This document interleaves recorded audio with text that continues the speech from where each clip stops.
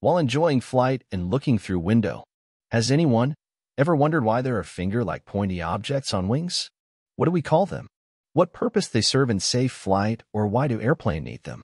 Our aviation enthusiast Gagan explained that these mysterious objects are called static wicks.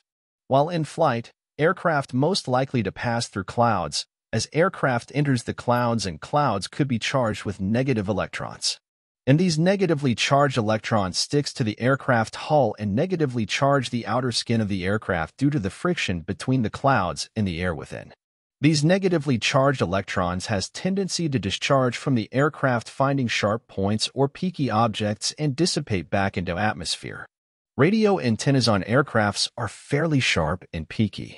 Therefore, charged electrons moves towards radio antennas and accumulate there to causes nasty static noise and make communication worse and difficult to understand. Also, navigation instruments can be jeopardized by the magnetic field produced by these electrons.